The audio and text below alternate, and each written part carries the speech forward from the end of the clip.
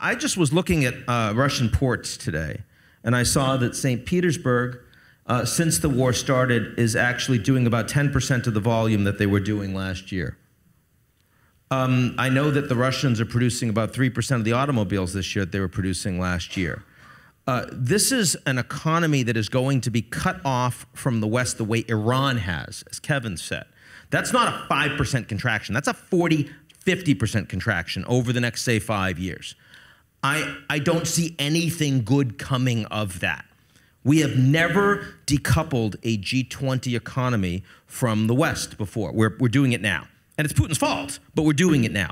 So, I mean, as much as I see a near-term likelihood of some level of stabilization, I fear that the medium term is incredibly dangerous.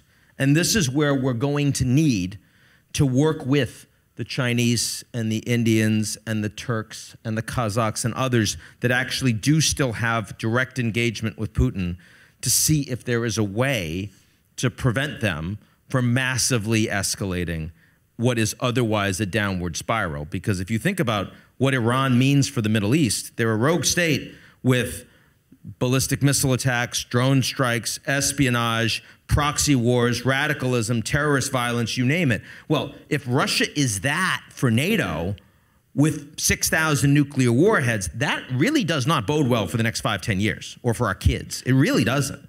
And so I think, yes, there is a real possibility of a Cuban Missile Crisis in the next 8 weeks.